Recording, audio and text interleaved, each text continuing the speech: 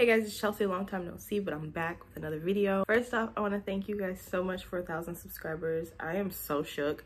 I haven't posted a video since like March, April-ish, and my channel has grown so much. Today we're going to be talking about why your business account isn't growing on TikTok. I'm also going to tell you guys why I don't have a business account on TikTok anymore. Yeah, there's multiple reasons why your business account may not be growing on TikTok.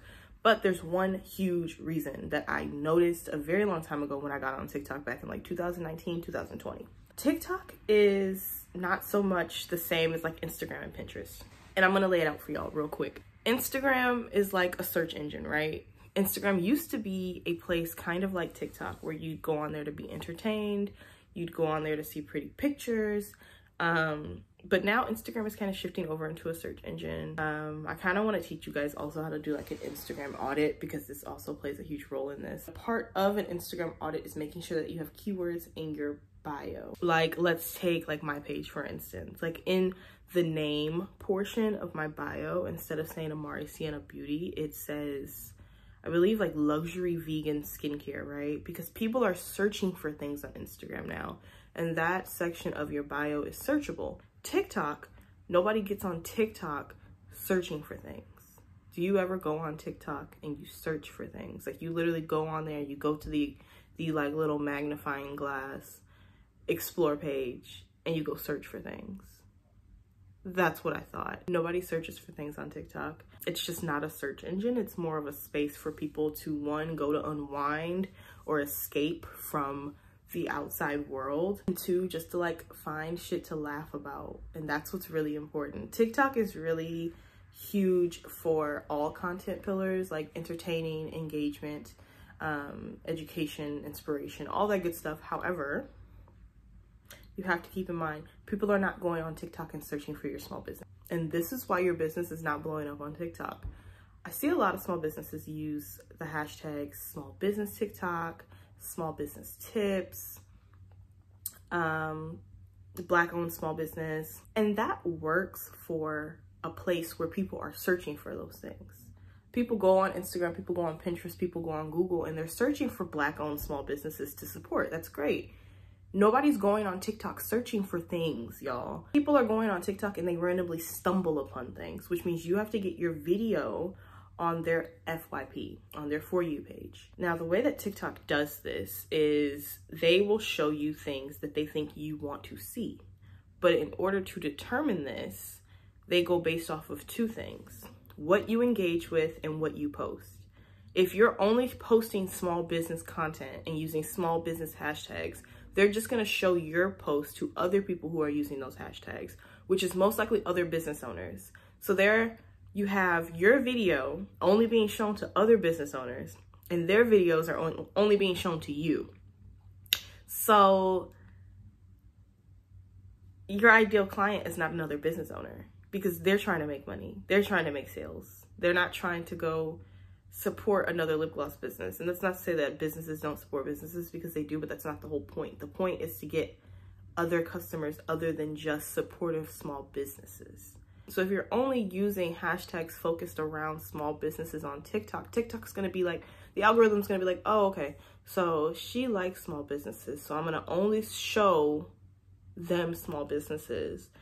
And then it seems like their content is only small business stuff, so I'm gonna just show it to other people that use small business hashtags as well. This is where you mess up, because then your videos end up in front of the wrong audience. You want your videos to end up in front of the proper audience, and this is where knowing your audience really comes into play. The first thing that you want to do to fix this is see if you can salvage your account. The weird thing about TikTok is that a lot of times once your account is stuck in a place in the algorithm, it either will take a very long time to get it out of it, like weeks, months, for you to retrain the algorithm to see your account in a different way. So you want to see if your TikTok account is salvageable. You want to see if you can save it. If not, you're gonna have to make a new one. And I know that probably doesn't sound like the ideal thing to do, but trust me, I've done it so many times. I've had like 5 TikTok accounts at this point, and when I tell you, I restarted a TikTok account and it actually started doing better than the other TikTok account that I had within like 24 hours. So it's definitely worth it. Definitely consider it. Yeah, you want to see if you can save your account. You want to see if you can retrain your account. And if not, you're gonna have to make a completely new account. And that's okay. Don't worry. The way that you can grow on TikTok happens so quickly that it doesn't even matter if you start a new account, because you could literally blow up in 24 hours. Like, it's fine. Second thing you're gonna want to do is you're gonna want to research your ideal audience. So like for me, let's take Amari Sienna for example. When I think of my ideal audience, there are people who have acne, there are people who struggle with oily skin, there are people who struggle with dry skin, there are people who have morning routines, you know, just random things that you can just throw out. Then you want to create this ideal audience. So you can even write this on paper, like literally draw a person, then draw all the qualities around them that would attract them to your business. That is your ideal client. What you're going to want to do from there is base your hashtags around that. So I started using hashtags like morning skincare routine, or dry skincare solutions, or oily skincare routine. You want to use hashtags based around what your client is probably interacting with on their TikTok. So on their For You page, if they're really into skincare, they're probably like liking and saving and downloading videos about skincare. Therefore, if you're using hashtags about skincare, the FYP is going to be like, oh, this person likes stuff about skincare and this person posts stuff about skincare, so let me put their post on their feed. Does that make sense?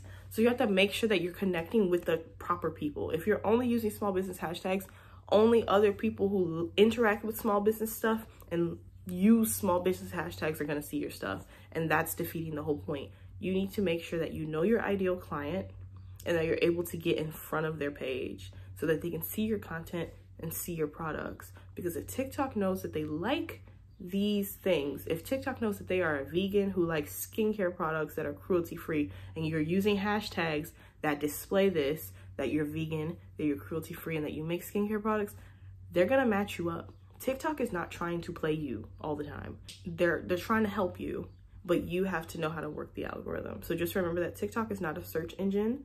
It is a great place to get discovered, but you have to do it correctly.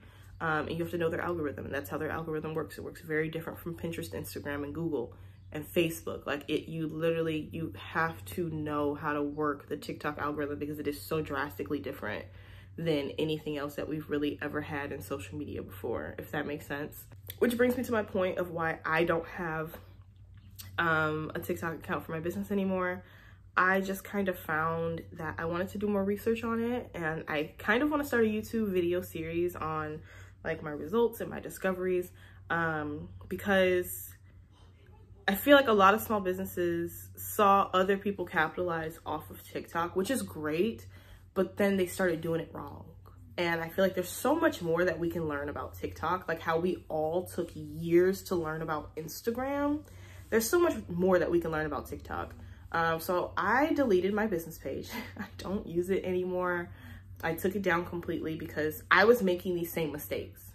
And I really want to get to a point where I have researched the algorithm enough to the point where I can post my first video and blow up.